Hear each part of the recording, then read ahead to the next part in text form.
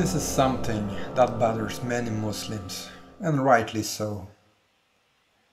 When the Dajjal comes, will we be able to recognize him?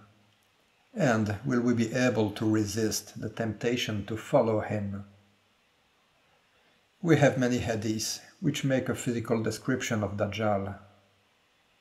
But will we really see him as he is described? Knowing that, as his name suggests, he will be a specialist in deceiving people, as well as making people think the truth is a lie.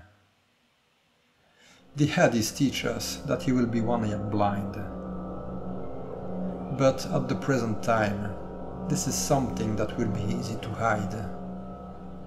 With medical advances, or a glass eye for example. But the main thing that the hadiths teach us is that the truthful believers will be able to recognize him, and that they will read Kafir, disbeliever, written on his forehead.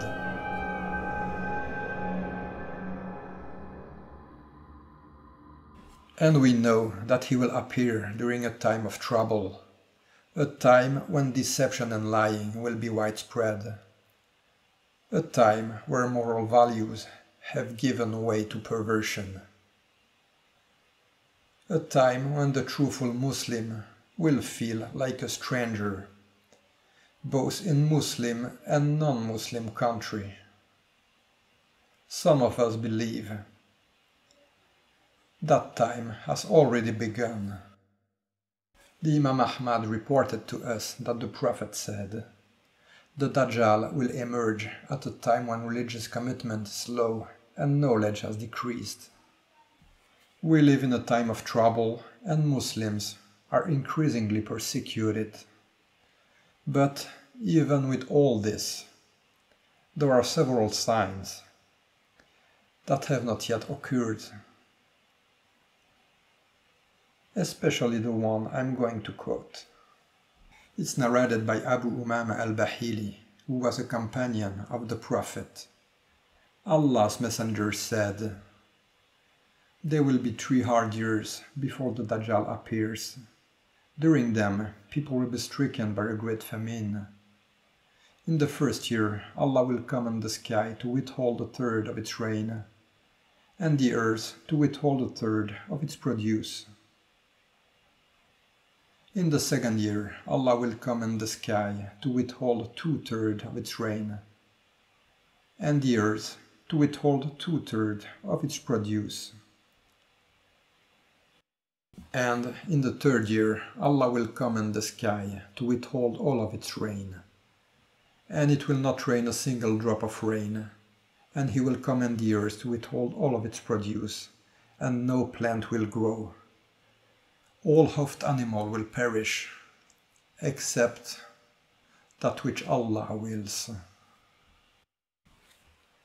This means that there will be a famine on the whole planet. This will inevitably lead to the death of a large part of the humanity. But we know that most of the population that will survive will follow the Dajjal, because he will be able to make people believe that he is the Messiah, and he will be able to bring the rain, so also food after these years of drought. And he will also be able to make people believe that he can resurrect dead people, and he will deceive people with it, because they will see this as the truth. Another thing that explains why many believers and Muslims will follow him is also the fact that religious commitment and knowledge will have decreased. So it seems that this sign will be the main sign that will precede the arrival of the Dajjal. He'll come right after that. He'll give people what they need and tell them what they want to hear. So he will come in these drought years.